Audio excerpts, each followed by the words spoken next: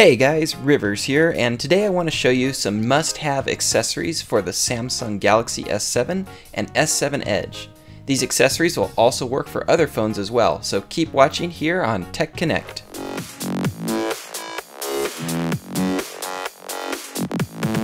So here I've just unboxed the Galaxy S7 Edge, and I've actually spent a few hours testing it now, and I have to tell you, it's one hell of a phone. It's got really good battery life so far. The camera is amazing. You can see better in low light with the camera than you can with your naked eye. And I love the edge-to-edge screen. You can see here it goes all the way to the edge of the phone thanks to the curved display, which is a little bit less curved than the previous model, so I like it a lot. Anyways, I want to show you some of the coolest accessories for this phone, and really you can use these with a lot of phones too. So let's go ahead and take a look. So first off, we're going to start off with something that you use every day with this phone, but you don't really think about very much. And this does not come with the phone, but what it is actually a cable. Now this is not your ordinary cable. This is a micro USB cable that's reversible on both the micro USB side and the USB side. To me, half the reason I wanted USB Type-C was because the cable is reversible. I hate fumbling around with a cable in the dark when I'm already tired, plus it works fine with the S7's quick charge, so it's win-win. The cable also has a satisfying click when you plug it into the S7, which is nice compared to some of my loose USB cables. I also tested it with data transfer and it worked fine as well. Now these cables should work with any Android phone, but they're kind of hard to find right now, so I'll put a link to where you can get yours in the video description down below. Next up, you're going to want some protection for your Galaxy S7, but you don't want to ruin the sleek looks of it. And that's why I got this SpyGen soft case. It's completely transparent. Very clear, you can see everything on the phone right through it. Plus, it's nice and flexible, but makes it just a little bit stickier so it's harder to drop your phone. I've tested this case pretty thoroughly and it works great. It's got a raised bump around the camera to protect it when you set it on flat surfaces. Also, the buttons are easy to press through the case, and the holes on the bottom for the headphones and USB are nice and large so the case won't block your cables. I love the way this case looks and performs, plus it only costs about 12 bucks. I'll add a link in the video description to this case for the S7 and S7 Edge. Once you have a case, you can install this cool invention called the Ring, or sometimes the iRing. The way the Ring works is that you attach it to the back of your case or phone with this super sticky foam.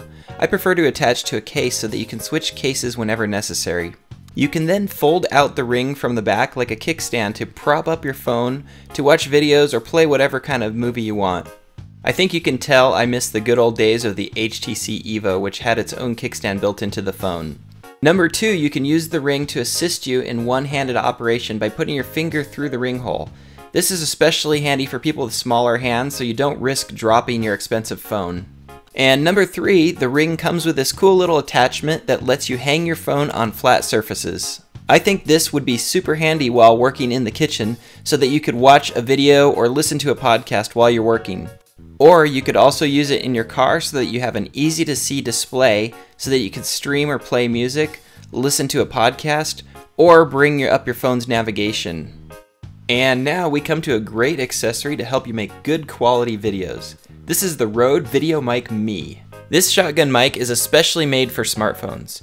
You can see here that it easily clips right onto my Galaxy S7 Edge. So essentially what a shotgun mic does is it's a directional microphone, so it picks up audio really well in whatever direction that it's pointing. This helps to screen out background noise and also screen out sounds off in the distance. It even includes a detachable wind suppressor, which can really help a lot when it's windy or when you're moving fast. Actually, the Galaxy S7 has a surprisingly good built-in microphone, but this will take your audio to another level. The VideoMic Me is really helpful for vlog-style videos or interviewing people, and especially in crowded areas. Here you can get an example of the sound quality with and without the microphone. Testing 1, 2, 3, testing 1, 2, 3. Okay, now we'll take off the mic. Now we've got the mic off and testing 1, 2, 3, testing 1, 2, 3. I highly recommend the VideoMic Me if you're going to be recording a lot of speech, and especially speech in crowded areas. It works well on lots of different phones out there, including the S7, and it works great on the iPhone as well, so don't be afraid to try it if you have an iPhone. Here's everything that you saw in the video. I'll add links to each item in the video description down below. Guys, remember, if you enjoyed this video and want to see more like it, be sure and subscribe to my channel. And if you didn't enjoy this video, also subscribe to my channel. Thanks again for watching, and as always, aloha.